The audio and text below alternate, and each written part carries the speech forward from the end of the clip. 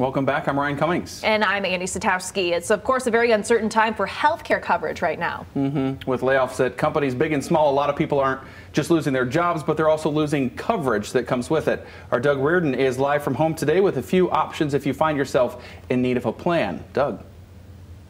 Yeah, hey, Ryan and Annie. We talked earlier today to Marty Lawley. She's the Chief Marketing Officer of Priority Health, and she said that while a lot of people may have lost their jobs and with it their employer-sponsored health care, there are options out there for short-term coverage, even if it isn't through Priority. And she said the important thing is to just make sure that you do have coverage, even if it isn't through them.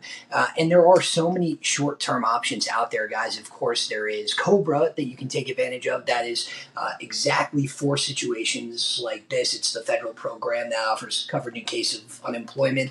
Same is true for Healthy Michigan, the Medicaid program that offers low-cost coverage to Michigan residents.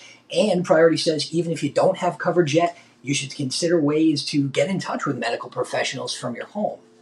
We have offered free virtual health and telehealth to all of our members on all of our products for acute services. We've also added a screening decision tree on our website so that members and customers can go and screen themselves to see if they have the symptoms that really warrants additional care. You shouldn't go without coverage. There's too much risk.